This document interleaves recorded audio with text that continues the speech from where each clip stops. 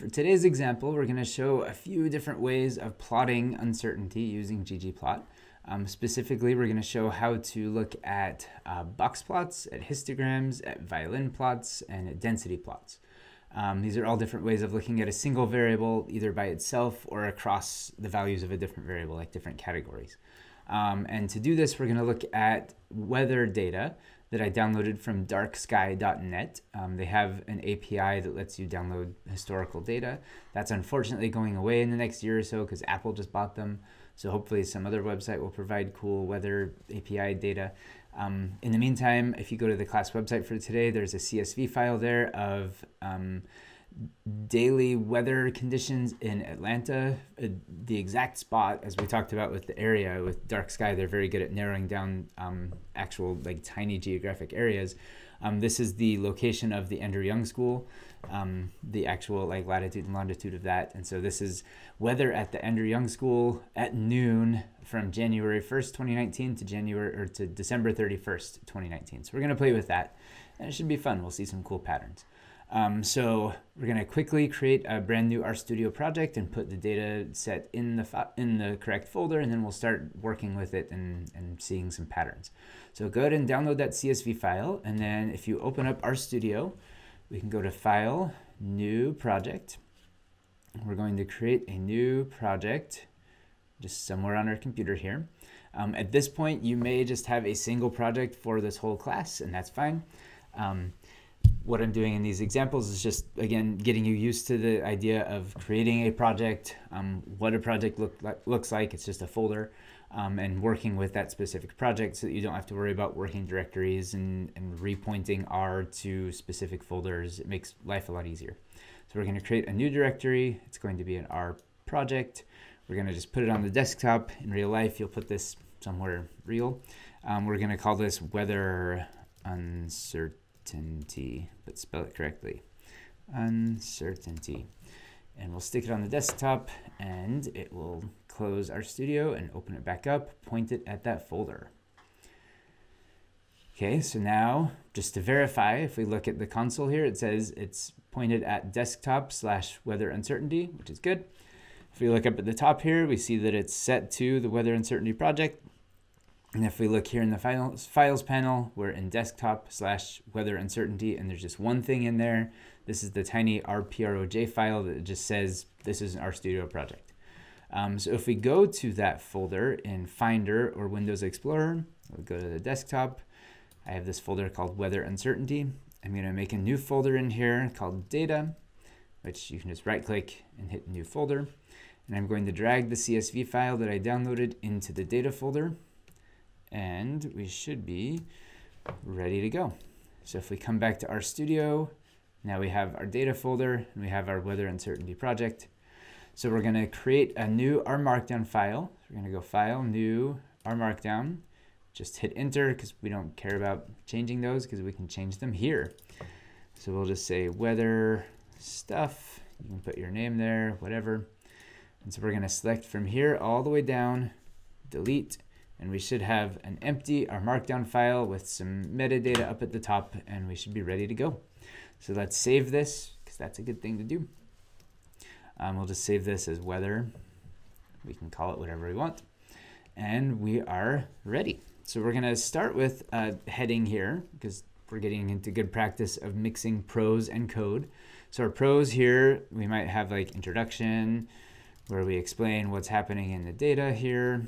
And we say we got this data from dark sky, etc. And so we're just explaining all the methodology. Hooray. Then we'll have a section called load data. So to load the data, we're going to insert a new chunk. So you can go to the insert chunk menu here or press Command Option I or Control Alt I on Windows and it'll insert a chunk for you. So we want this chunk, this is where we're going to load our libraries and load our data. So we need to load the tidyverse library. That's all we're going to work with for now. And so if we press Command Enter, it'll run just that line. Or if we press Control Shift Enter, it'll run the whole chunk. Remember, we have all of this output here, these warnings and messages. We don't really need to worry about them because tidyverse is just a very talkative package when you load it. So we can turn those off. If you click on the gear icon, You can tell it to not show warnings and to not show messages. And good practice is to name this. And so we can say load packages data. Sure. Okay, so now when we run this, there's no message, there's no warning, it just loads tidyverse and we're good.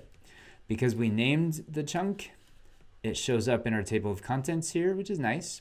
So we can see that we have our weather stuff, that's our title, and then we have our introduction, and we can click on load data and it will jump up to that section, and then there's our load packages data chunk. So we're good to go. So now we need to load this CSV file that's in our data folder into R so we can do stuff with it. So we're going to make a new data set called ATL_weather. And this is going to be read_CSV. And then we give it a path to the data set, which is in data/, and then if I just hit tab, it should auto-complete it. Or you can type the whole name of the file. That works too. So now if I click on play or press Command-Shift-Enter or Control-Shift-Enter, it will show that we have the Atlanta weather dataset. And if you look at this, dark sky actually includes a ton of information. So this is the time, January 1st at 5 a.m. This is at London time, so it's noon, I think. Unless it's middle of the night, we'll have to check that. We'll just pretend it's at noon. We might find that it's not. So if you look through, it shows the actual summary for the weather that day, light rain in the morning and afternoon, sunrise time, sunset time, etc. We get all sorts of information. So what we're going to work with as we play with this is we have temperature low and temperature high, and there's also probability of raining that day we could look at. There's a wind speed variable here somewhere, humidity, there's wind speed. So we'll just play with wind speed and temperature just because those feel fairly easy to work with. One thing we're going to do really quick, just to make it easier to facet by specific variables or group by or fill by different variables, is we're going to create two new columns here based on this column, the time column here. So right now this has the time, but it's an entire timestamp where we have the year and the month and the day and the time all wrapped up into one column. But if we want to have like a histogram for every month, we want a column that is just January or just shows January, February, March, etc. So to do that, we need to extract the month from that timestamp. And there's a really convenient way to do this. There's a R package called lubridate. I think we've used it before. So this just makes it easier to work with dates. So we'll just add that up to our libraries because it's best practice to kind of keep all of the libraries up at the top just so you know what you're working with, so a new library doesn't appear in the middle of the script. So if we run that now, it's going to load tidyverse again. Now we have lubridate, and now we can do stuff with lubridate. We're going to add a pipe here, and we're going to mutate. We're going to add a new column called month.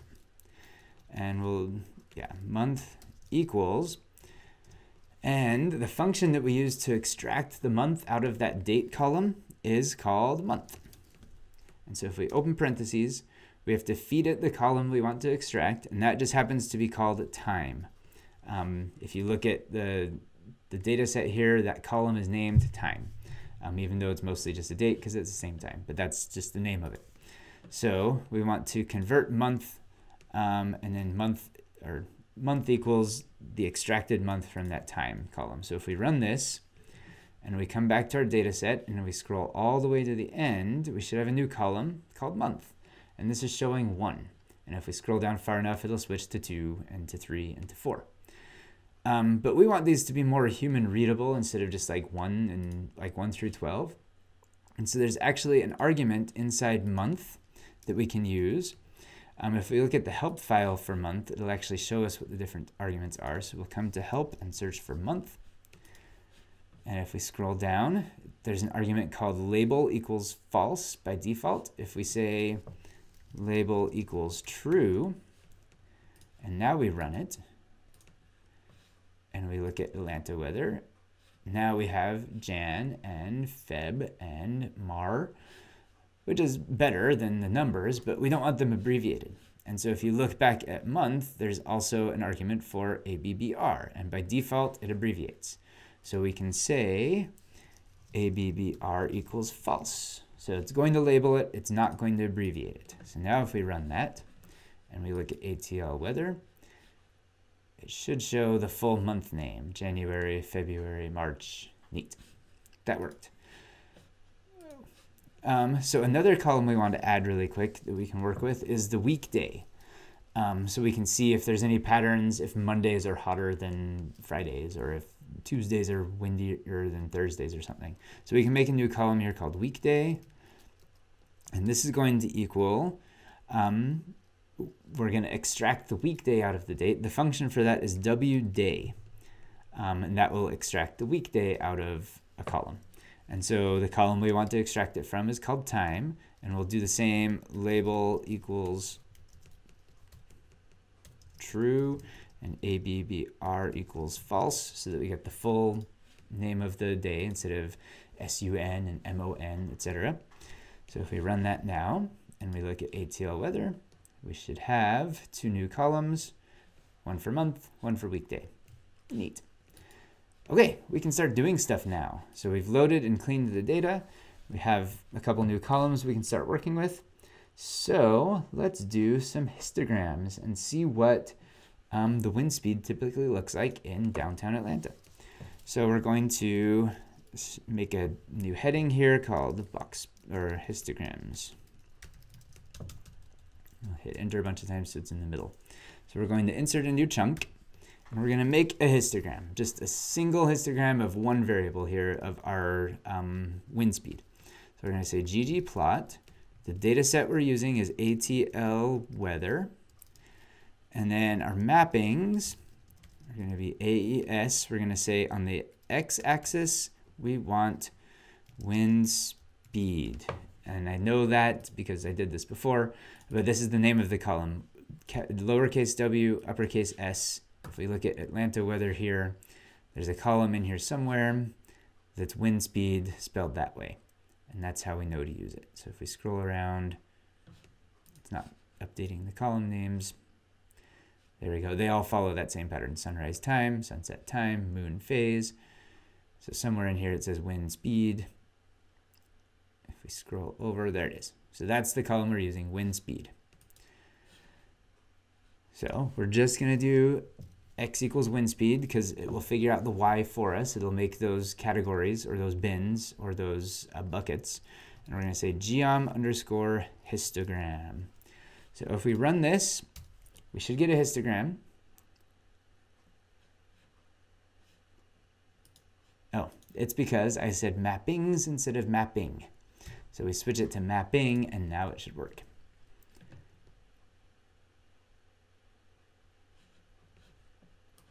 Thinking about it. There it is. So there's our wind speed in Atlanta, the distribution of different wind speeds. Notice how it yells at you and says, right now it made 30 bins for you, but you need to choose a better value. And so it's always going to say, pick your own number of bins or your own bin width. So we're going to make our own bin width here. I'll say bin width equals something. If we look down here, we don't want like bin width equals 10 because our whole range is from like 0 to 10-ish. And so if we said 10, it'd just be one giant column. It might be okay to just have 1.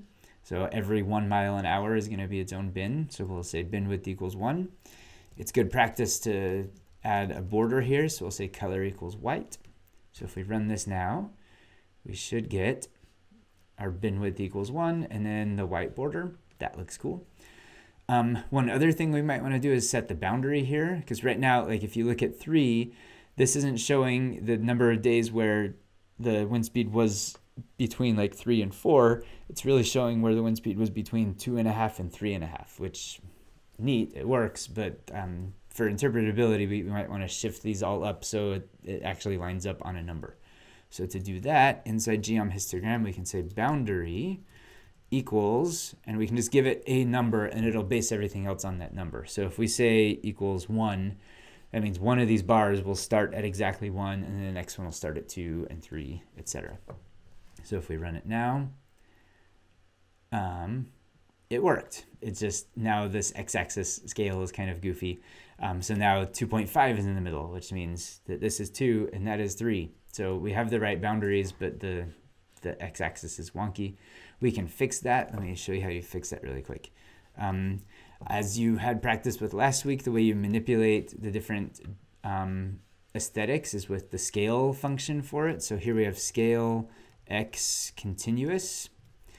And one of the options here that you've noticed in this tooltip is breaks. So we can say breaks equals, and so right here it's just saying breaks are going to be 2.5, 5, 7.5, etc. But we can specify our own if we use the sequence function, which means we're going to go from 0 to, how high does that go? To 12? We'll go to 12. 0 to 12 by 1. So instead of, like, it's just going to go 0, 1, 2, 3, 4, 5, 6, etc. So if we run that, now we can see the wind speed down at the bottom. So this is the count of days where the wind speed was between 2 and 3, and between 3 and 4, between 4 and 5, etc., all the way up to 12. So that works pretty well. So that is for a single variable there, which looks nice. But what if we want to see if there's any differences in months? Maybe winter months are windier than summer months.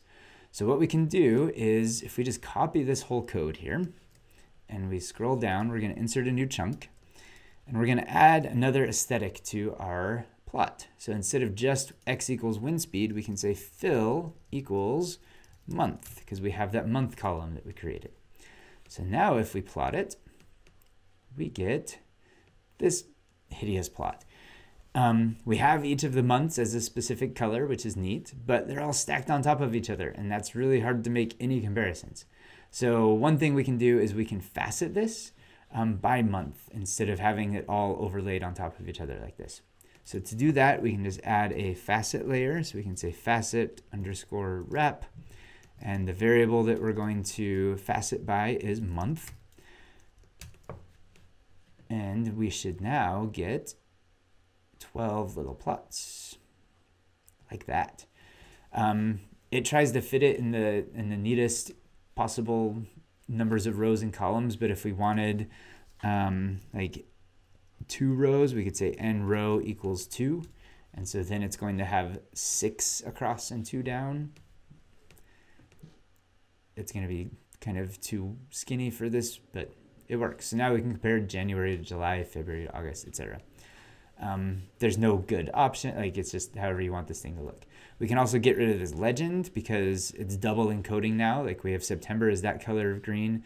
We don't really need September there. So we can turn that off by adding somewhere in this. The order doesn't really matter. We'll just add guides and we say fill equals false, and that will turn off the legend for fill. And if we look at it now, we should have 12 little plots all colored by month. And so you can see kind of January is a windier month than August, or has higher wind speeds than August, where most of August was like 3 miles an hour, but January had lots of high gust days. So that's neat. January is windy. So that's histograms. So now let's do density plots. We'll make a new section here called density plots. So we'll add a new chunk. The nice thing about density plots is they follow the exact same aesthetic mapping as histograms. So we could technically just come up here and grab our first histogram code and paste it down in here. So we're still going to use the Atlanta weather. We're still going to do wind speed on the x-axis. The only thing we're changing now is instead of geom histogram, we want geom density. And density doesn't use bin width, and it doesn't use any of that stuff. And we'll leave the fancy breaks, sure. So now if we plot this, there's our density with wind speed down here at 2 up through 12. This is really ugly. This is just a line. It inherently doesn't fill stuff. Like filling is empty by default, so we can just tell it to be filled with like red. That's going to be really bright red. We can also tell it to be filled with like a gray, like a 50% gray. That looks nicer. So now we have the density plot, which should have roughly the same shape as our histogram. right there. This is just a much smoother version of it. If we want to change the bandwidth, we can do that here. We could say bandwidth equals 1, and that should get a little bit, it's basically the same. If we say bandwidth equals like 0.5, it should start getting bumpier, a little bit bumpier. Bandwidth equals 0.1. Let's see what that looks like. Yeah, now it's all bumpy because it's looking at very narrow windows of the data to figure out all the calculus behind the curves. If you just leave bandwidth off, it'll figure out the ideal bandwidth, and you can generally just be okay with that. So there's our density plot. If we want to show this density plot for all the different months, we can do that too. We'll just copy our density plot code. We'll come down and add a new chunk and paste it. And now we're going to fill by month. So we'll have 12 different density plots. Here in geom density, I want to take off this fill because we're going to use the column instead of just making it gray. So now if we run it, we should get nothing because I spelled month wrong. I used a capital M. So we want lowercase m for month. So now if we play it, we should get 12 density plots on top of each other, which is really hard to interpret because where's January's peak? Like January's behind everything there. All we can really see is December on top of everything else. So if we want to see through all of these different layers, we can add some transparency. So in geom density, we can say alpha equals like 0.5 to make it 50% transparent.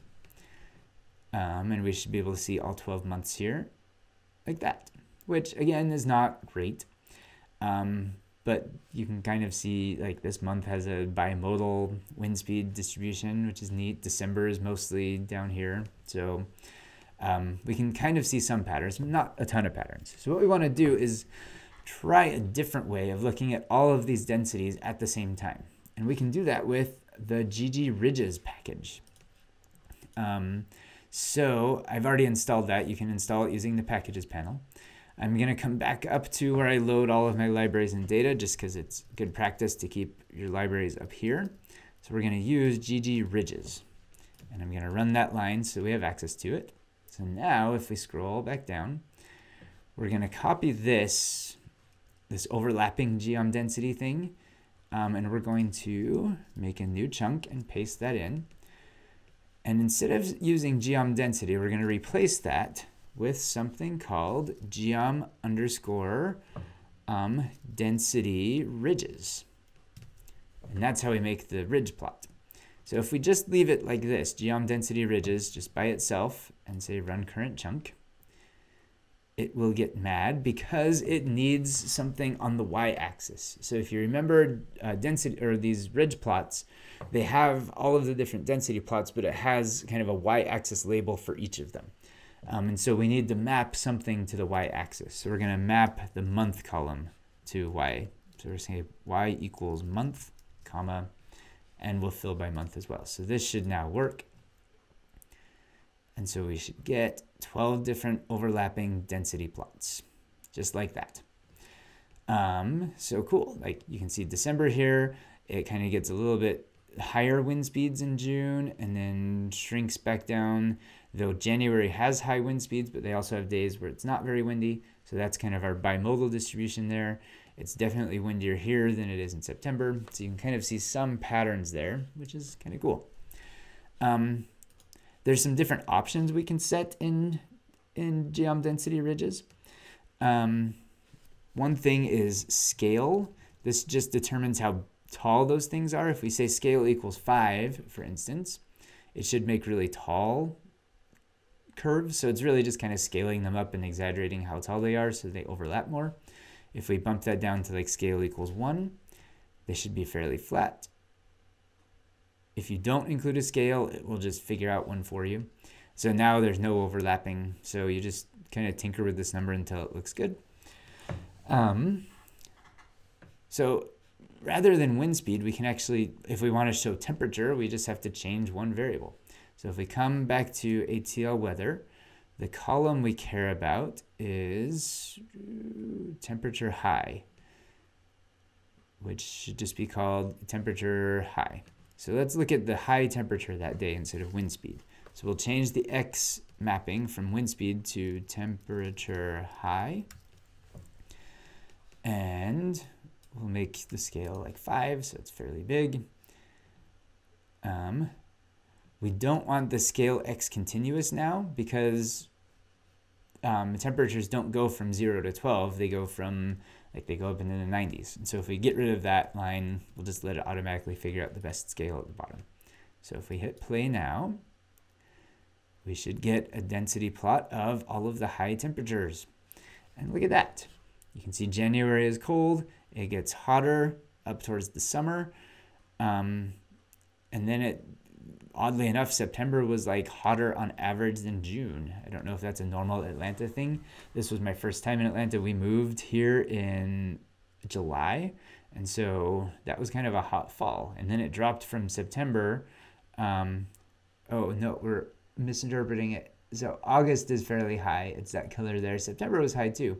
And then it dropped suddenly down to October, dropped a lot to November, dropped a lot to December. So that was like a pretty fast drop off in temperature after September. So that's cool. So another thing we can do here is, this is kind of hard to interpret because it's backwards. The very top month here is December. So we're going backwards in time. So we want to reverse this y-axis scale so that January is up at the top and December is at the bottom. So we can do that if we come into y equals month. We can wrap month in a function called fct underscore rev, which will reverse month. Right now, month is a factor. So fct rev means reverse the factor. So it's going to reverse that category. And so now if we run it, it should show January at the top and then December at the bottom. And so that works a lot better, which is pretty cool. Another thing we can do is, inside geom density ridges, we can add some extra information. We could add a line that shows the median temperature for that day or for that month. And so to do that, there's an argument called quantile lines equals true. And if we run that, we should get a whole bunch of different lines in here. This is kind of like a box plot where this is the 25th percentile, that's the 75th percentile, that's the median. We probably don't want all three in there because that's a lot of extra lines. And so what we can do is specify we only want the second line. We only want that median line. We don't want that first one. We don't want the third one. So if we say quantiles, in here, so quantiles equals 2, that will tell it to only use that second quantile line, which is the median. So now if we run it, now you can see the median temperature each of the months, but also the general distribution of that temperature, which is cool. One final thing we can do, and this I got directly from the documentation of GG ridges. It's not something I have memorized. We can actually, instead of fill this by month, we can fill it by temperature within each of the months. And so we can have kind of a gradient inside of each of these density plots to show how hot it gets and how cold it gets. So to do that, let me just grab the code because I've already written it. Again, this came from like the documentation. I just noticed that was one of the examples they had, which is cool. So we're gonna use weather ATL. Our mappings, we're gonna have X is temperature high, Y is month, but I used lowercase month. The only tricky thing here is this fill equals X. This dot dot X dot dot is kind of ggplot's magical way of mapping the X value, this temperature, onto the fill in a gradient sort of way. You can't just say fill equals temperature high. So this kind of uses what it calculates with the temperature high to do that. Then we have geom density ridges, but instead of regular ridges, we're going to say geom density ridges gradient. We're going to use the quantile lines, and we're just going to show the median. And then I've added the scale fill viridis so that we can use the cool viridis palette, which is good for perceptually uniform scales. And so now if we run this, we should see the same. Oh, I didn't call it weather ATL. The dataset is called ATL weather.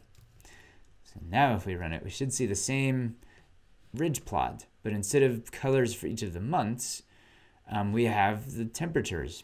And so you can see that it's definitely hotter up here. It's definitely colder down here with the purple. and that's really cool.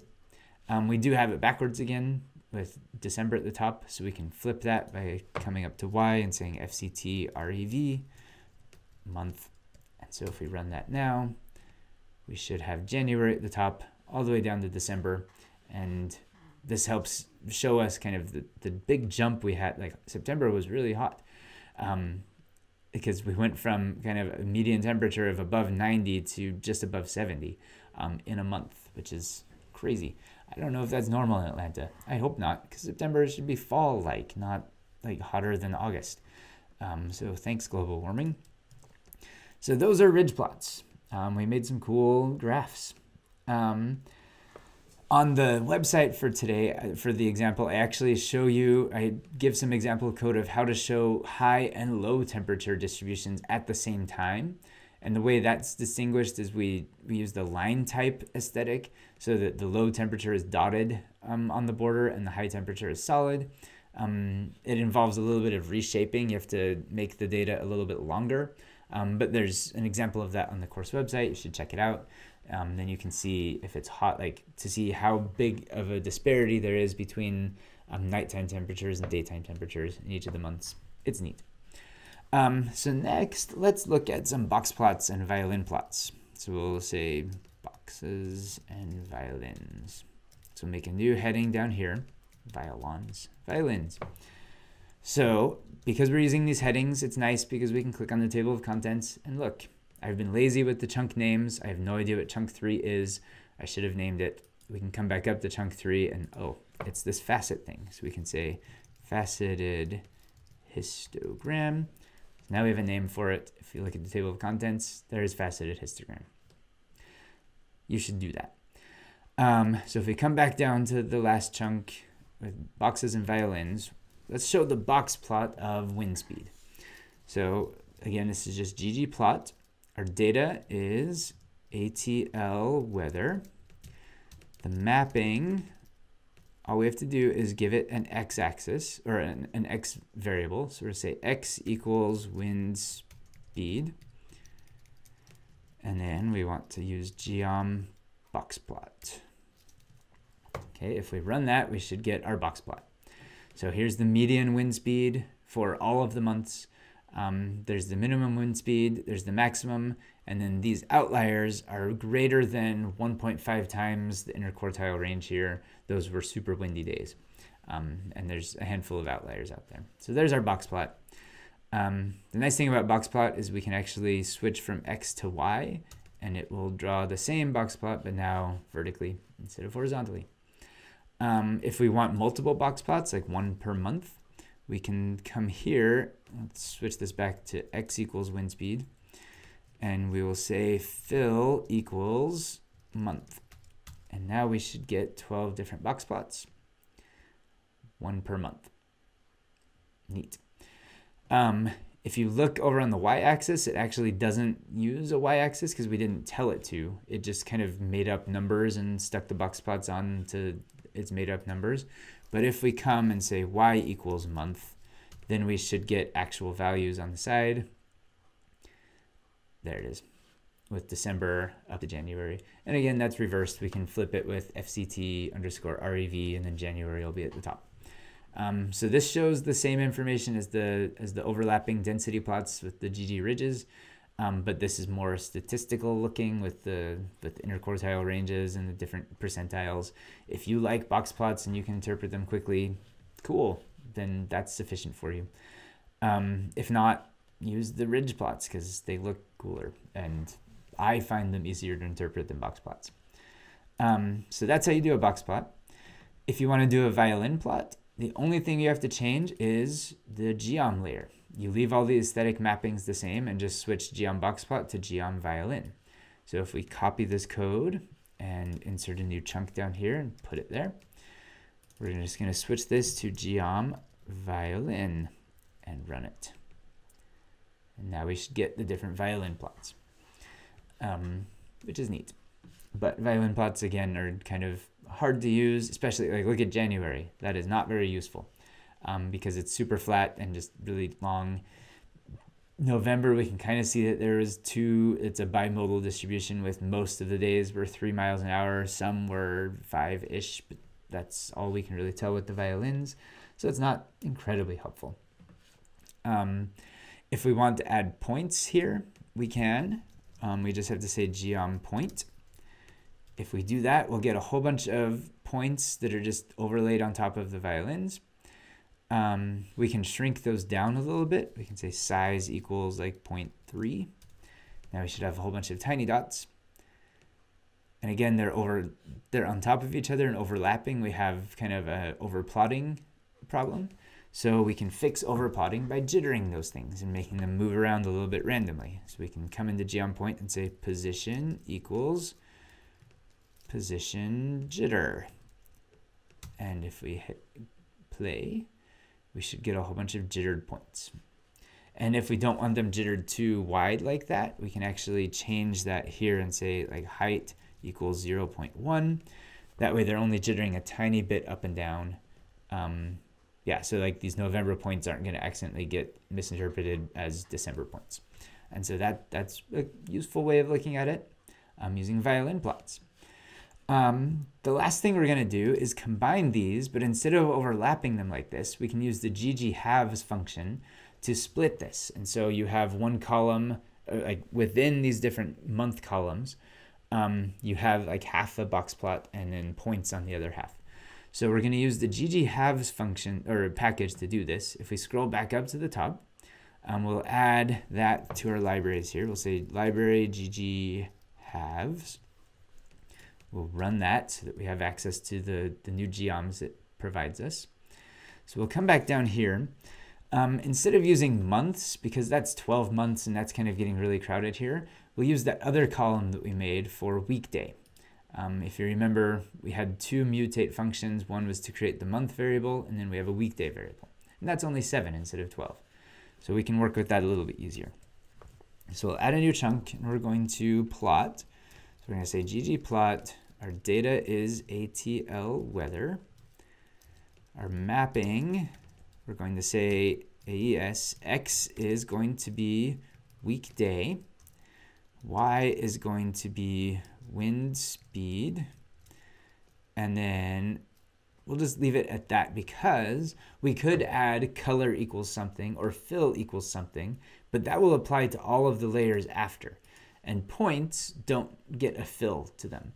And box plots don't, box plots have both fill and color. If you look up here, these are filled by month, and so this box part is yellow. If we colored this, then that line and all of the black border around that, that's the color. And so that's it. There are different parts of this geom that get affected by either fill or color. And so down here, if we're going to do a box plot on top of the points, or have a violin plot on top of the points next to the box plot, for instance, we don't want to necessarily have all of the layers be filled by something or all of the layers be colored by something.